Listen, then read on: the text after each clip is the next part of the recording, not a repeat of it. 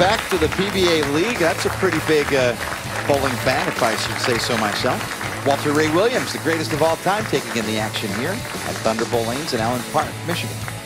Time for PBA League Trios competition. Tommy Jones, Dom Barrett, Wes Malott. Jones will lead off, bowl the 4th, 7th, and 10th. Barrett will bowl 2nd, 5th, and 8th. And Wes Malott picks up the rest of the frames.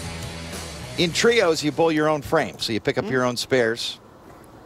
And Tommy Jones, head to toe in purple for the Silver Lake Atom Splitters, will begin our trios for 1 point. Match even at 1-1. That's most of them. 2, 4, and the 10. Quality efforts there.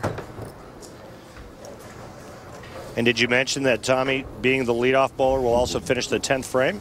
Yes, indeed. So that's interesting, as you both finish and begin in trios.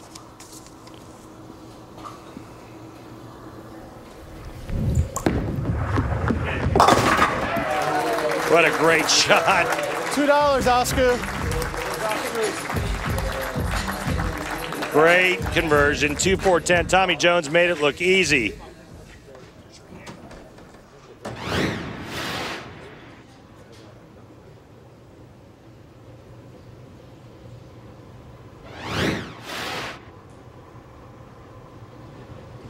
Rhino Page up for the Dallas Strikers.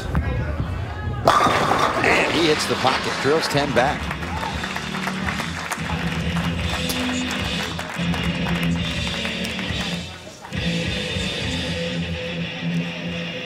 Rhino Page, Amleto Monticelli, Dave Watka, in that order. You can see the frames the players are going to bowl in. Amleto, the ageless one from Barquisimeto, Venezuela, gets up on the left lane. Mike J, this guy is in redonkulous shape.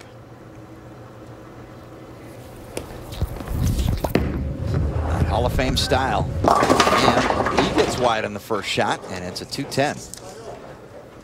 52 years of age. Boy, and the only thing giving that away is the grays in his hair. This style hasn't changed much over the years, and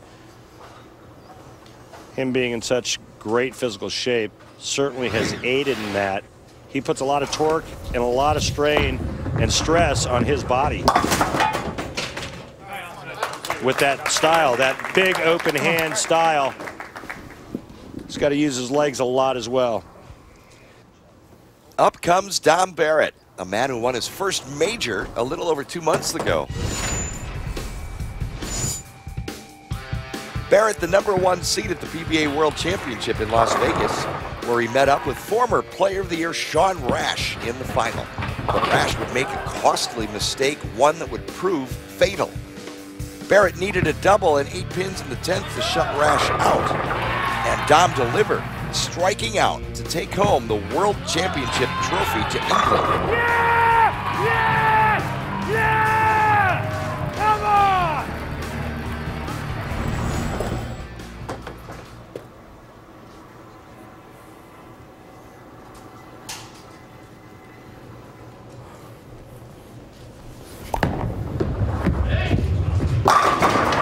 And that's a strike for Silver Lake.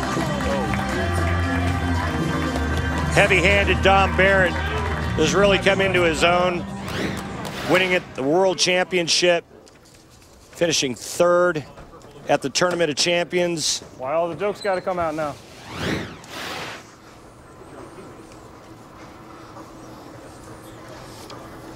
Here's big Wes Malott.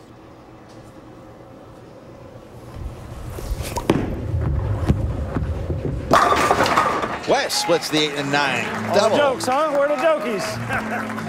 You do that pretty well there, folks. Down on that one.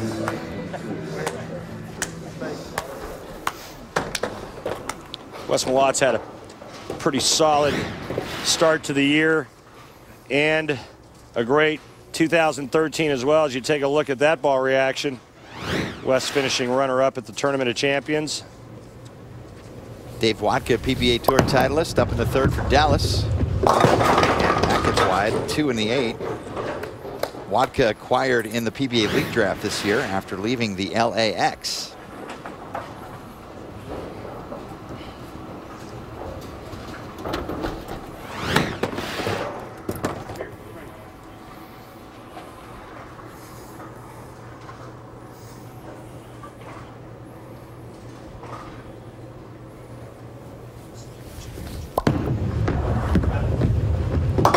Spare for Dallas. Come on now, let's go. Come on, guys. So both teams have gone through the order once, and top of the order once again, Rhino Page up for Dallas.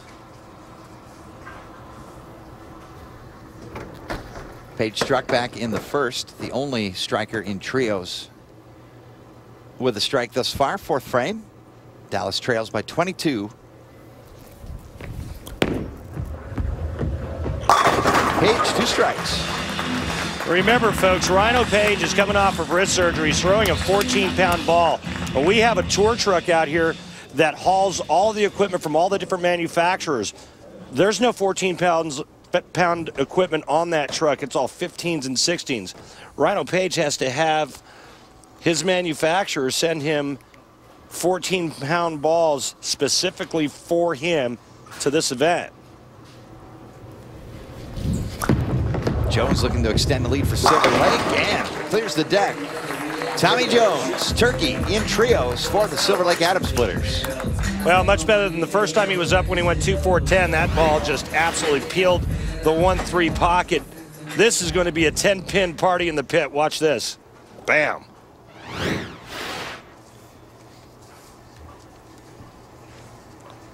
Silver Lake with the early advantage, but can increase it with Dom Barrett. Light, and the 10-pin stands. And there's the slicker characteristics of the left lane. Even with Dom Barrett's heavy hand, he couldn't get that one to face up.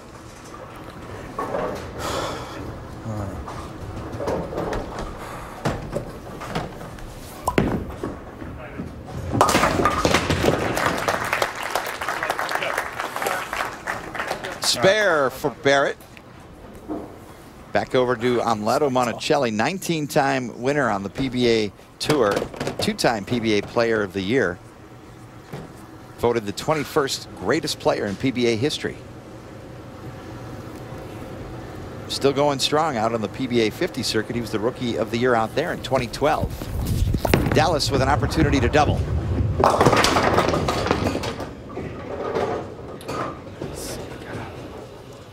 Trouble for Dallas in this trios match halfway through. They haven't thrown a double yet. They have an open, and they're trailing by 31 pins. However, let's not forget what happened in the doubles match. It's kind of the same scenario early on.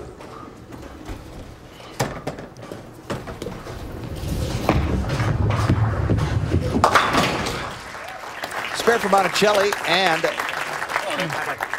Silver Lake is plus 31. This match is tied at 1-1. 1 point for trios. Our 3-point Baker team 5-player game is next. The winner advances to the semifinal. The loser is eliminated from PBA League competition. Wadka for Dallas, 6th frame.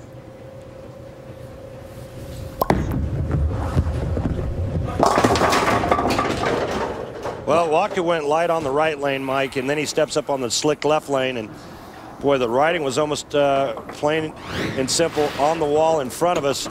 Kind of had a feeling he was going to go light on this lane, and he did.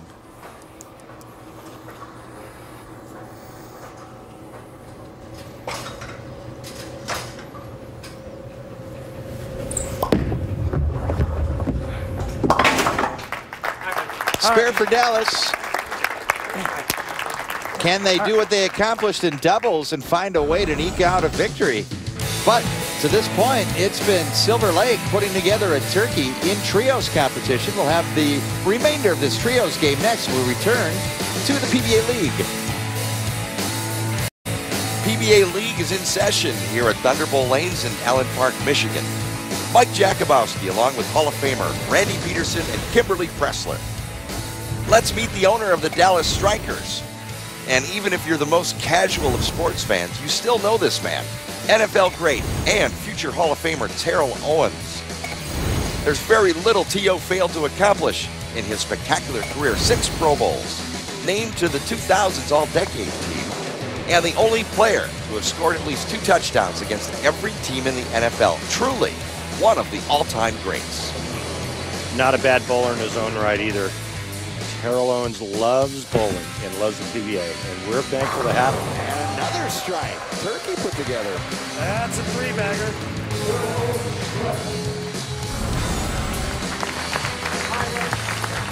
Back to our trios match. The Silver Lake Atom Splitters up by 32 as Wes Malott steps up to the line. Wes with a strike his first time up back in the 3rd.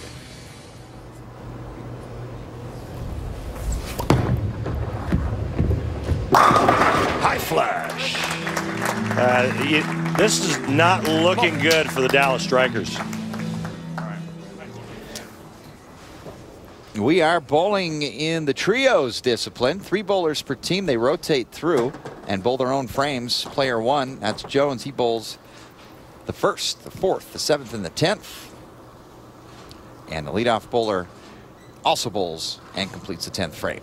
Now Jones up in the 7th as well, looking for the double. Shakes This it. lane stinks. 4-8. Sab, should you do this lane? Tommy Jones not happy with the left lane. Hex explains a lot. First time on that left lane. Remember, Tommy Jones I left know the I'm only getting 2-4-10. one of these, so I know. Don't worry. But he was able to convert. This time light again. Good news is Tommy gets to finish the 10th frame on the right lane. Tommy drills that spare 8-time member of Team USA. So Tommy knows how to operate in a team environment. I wouldn't like that. Rhino Page knows Team USA as well. Member there from 2004 to 2010. Rhino also a first-team All-American at Kansas back in the 4-5 season.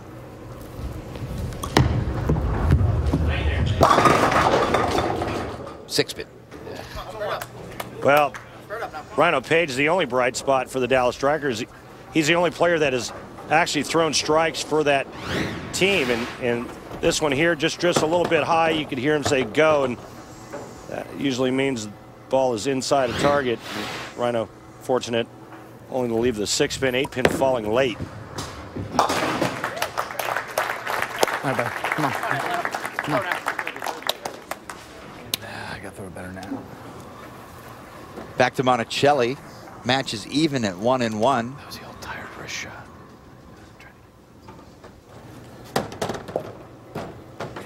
Point here to be earned. And 3 points coming up in our Team Baker 5-player game coming up next. 8th frame.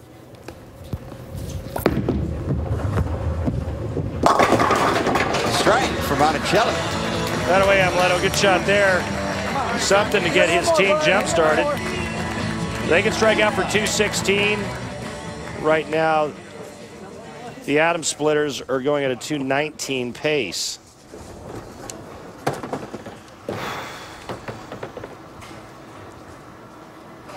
Don Barrett has his share of team competition experience as well. He's part of the 2009, 10, and 13 Weber Cup champions. Annual competition between European and American teams. And a strike for Don Barrett.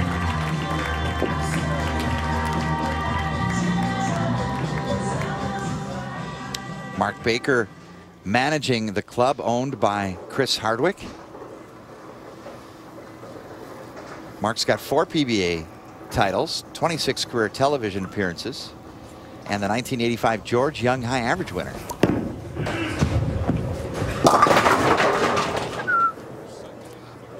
No, you got to get it to hook. Mark did finish second in the Tournament of Champions one year, unable to compete anymore due to a bad back. But back in Mark's heyday, there weren't too many that out-hooked Mark Baker. And we didn't have these bowling balls back in Mark Baker's heyday. I mean, he was out-hooking a lot of people with urethane. Yeah, that's pretty good for me. Mark Baker could strike with the best of them back then. Spare for Silver Lake, and now opportunity for Dallas. They've got a strike working. They can still shoot 216.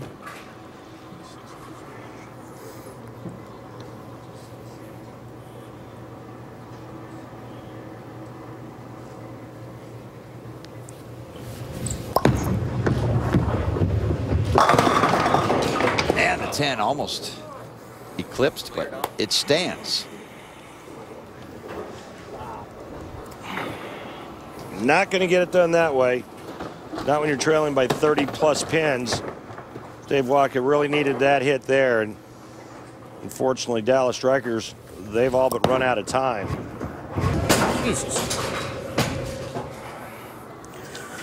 All right. Come on. Mathematically over. Inside a target and the whiff.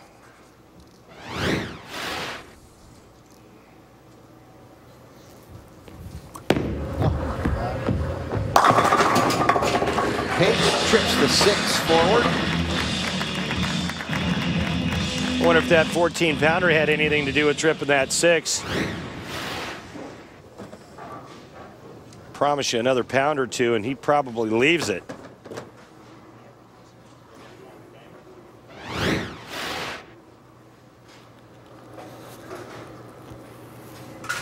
Norm has got to rally the troops, Mike, and figure something out for the team event, because that's what's going to get them to the next round. Maybe Norm needs to hire a manager. Could turn around and see who's available out there. The commissioner might be able to authorize such a transaction. More importantly, Silver Lake will earn a point here and go up 2-1, meaning that either a win or a tie in the team would advance them to the semifinal.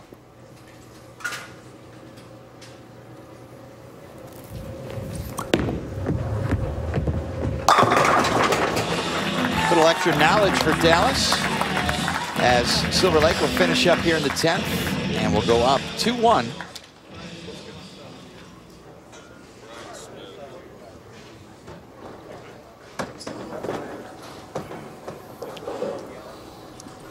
Pretty good strategy here. Brian Smith coming in for Tommy Jones and getting Brian ready for the team event portion of this match.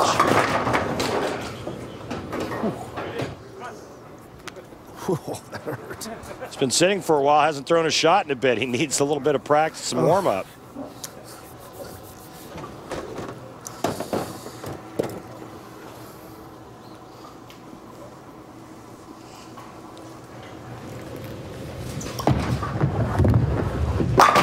All right, nice shot. He gets another shot now in the 10th frame.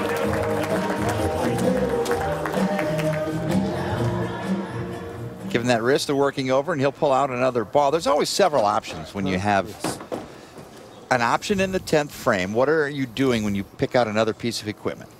You're just testing the waters. You're trying to find the right ball for the oil pattern, and that's what Brian Smith's doing here. He's going to give another look at another piece of equipment to see if he likes it better. Anything you can do to try to match up better with the oil pattern.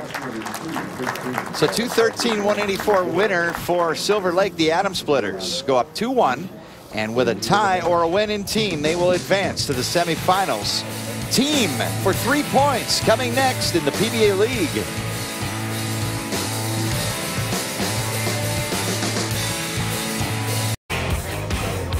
PBA League, LAX and New York City WTT Kingpins have already advanced to the semifinals. The winner here, Dallas and Silver Lake, will advance to one side of the semifinal bracket and get the winner of Pittsburgh and Philadelphia. That quarterfinal yet to come. Mike Jakubowski with PBA Hall of Famer Randy Peterson. And Randy, the blue oil, a lot of folks are talking about it on Facebook and Twitter, and now we get to see it and experience it and learn from it as we get to see what happens to the oil as we move along in a competition. It's really fascinating to look at. Yeah, it's great for the viewers. They get to see the oil transitioning throughout each game. On the left, fresh oil. On the right, this is what it looks like after the trios. Remember when we looked at this after the singles match? There was no marks left of third arrow.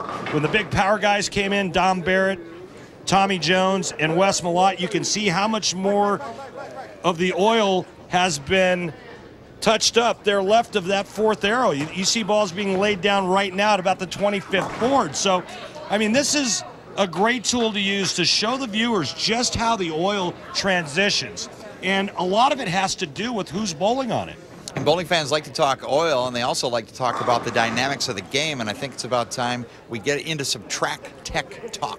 Absolutely. And this time conversation is all about ball roll versus side turn. Chris Barnes is a roller. Look at his hand position as he releases the bowling ball. Fingers up the back of the ball. This controls down lane reaction. Look how straight that ball is going down the lane and how subtle the change of direction is. Wes Malott, other end of the spectrum. Look at that hand. You can actually see his thumb on the outside of the ball. This is called side turn. Now watch what this does in terms of reaction. There's more angle going to the right, therefore creating more angle into the pocket. He creates much more of an angle. Chris Barnes, much more of a down and in kind of player. Which one is better? Depends on what oil pattern you're bowling on. And a great look at that via Track Tech Talk. And Kimberly Pressler is laneside with this report. Thanks, Mike. Rhino, you guys just lost, but you're still in the game. What do you need to do to bounce back to take this win? Just take one shot at a time. You know, we've got 2 frames of bowl. We got to give it our best 2 shots that we have in our bag. Well, Tommy, you just heard what the Dallas Strikers have in mind coming up for this team match. What do you guys have as a strategy? Well, you know, we bowl together quite a bit around the world and everything, and we're all good friends, so I think that's going to work to our advantage. Maybe we'll do a little more talking and hopefully go rely on one of our coaches and our manager and see if we can't get lined up and take this thing home. All right, well, good luck to you both. Guys, back to you. When we return, PBA League 3 points will determine our winner and our semi-finalists. Stay with us.